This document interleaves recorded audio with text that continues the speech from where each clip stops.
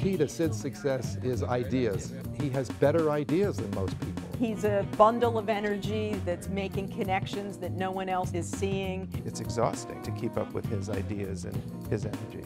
He likes new ideas, but unlike most of us, he'll actually do something with a new idea. He, I think, credits part of his success to the education he got here at Syracuse University. For me, it was the first time I left home. In the family, nobody had gone to college. There were immigrant folks, and I only applied to Syracuse. There's so many opportunities, things to do on campus, and media and publications and student government. And I think it's got a DNA or something in the air up there. There was a humor magazine called the Syracuse, and a lot of famous cartoonists and writers and people came through there. It was a 40-page publication, which I edited, and then the second year I was a business manager. The experiences on the publications and the organizations that I had sort of a jump start when I got into advertising out of the mailroom. I was a little more conversant with printing techniques and reproduction techniques and writing and advertising.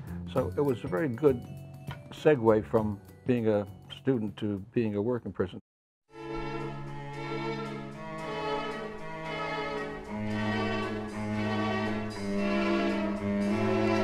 He was one of the original Mad Men, Madison Avenue advertising execs. He learned the business from the mailroom at Norman, Craig & Cummel, and then advanced into being a very talented writer and then copy director and creative director at Benton and Bowles.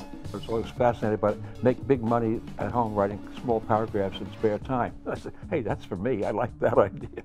He worked on some iconic brands like Instant Maxwell House Coffee and Texaco.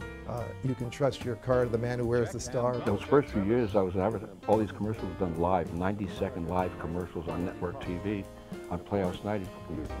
Shaving somebody or have a cigarette lighter network or pouring the beer and the damn thing spills over.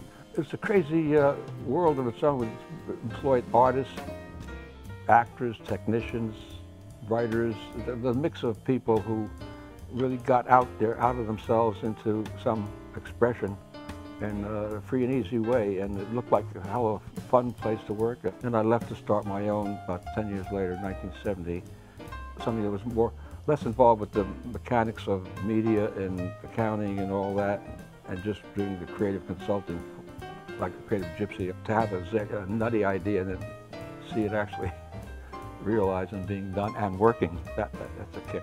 He has now translated that passion and energy for commercial marketing to what we call in public health social marketing. And as Sid expanded his interest, he quickly glommed onto a very interesting issue. And that was one way to protect animals and one way to make people healthy at the same time was to reduce their meat consumption. You know, the USDA and the FDA determined that as a country about 15% more meat than we should be eating. 15% of 21 meals a week is about 3 meals, which is, say, one day. And if one day we can knock off meat, you can remember that. That might do it. His big idea was really is if you can attach the meaning and the behaviors related to health to a day of the week, Monday being the example, you really can help people sustain health behaviors over time. The Monday campaigns, plural, evolved from the original campaign, which was Meatless Monday back in 2003. So collectively, they're using Monday as a day of the week to start, maintain new good habits or break old ones. So Healthy Mondays, we'd like to say, is a day that all health breaks loose. So use Monday as the reset button for your week to think about your health and to engage in activities, whether that's physical activity, nutrition, meditation, to really help you be healthy. It's now in over 26 countries. The fact that this idea is so powerful that it can transcend languages and national barriers and be in a place like Iran as well as Israel really speaks to the power of the idea. It's a fun day, yeah, meat-free Monday. I stand amazed and awed at the penetration this has had, the publicity this has gotten, and the way this actually has resonated with the public. Not many behavioral change, public health issues do that.